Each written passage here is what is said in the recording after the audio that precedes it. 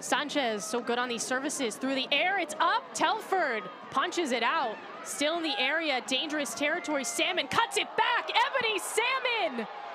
A monster shot. And Houston takes the lead.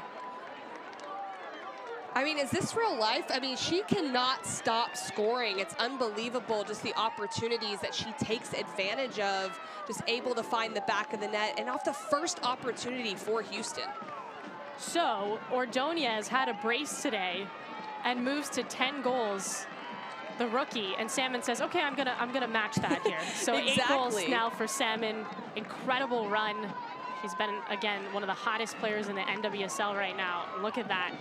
And all that industrious work from everyone in the penalty area really sets that up, but that finishing touch, she makes that look easier, so much easier than it actually is. The way she finishes that and the way it dips to that back post is just an excellent finish from the front runner.